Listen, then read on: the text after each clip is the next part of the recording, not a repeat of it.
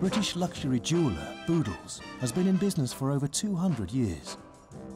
It now sells some of the most high-end jewellery in the world.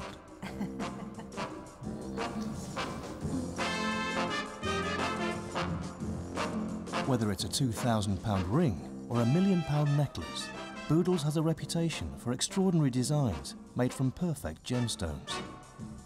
8 carat. Oh my God. Someone charged for that. It's 1.1 million. Is it? Yeah.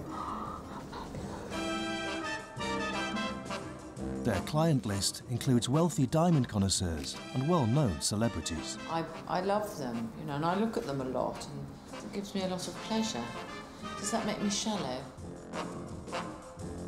Now, as they set out to make their most expensive suite of jewellery ever, with a multi-million-pound price tag, we meet the people striving for diamond-studded perfection.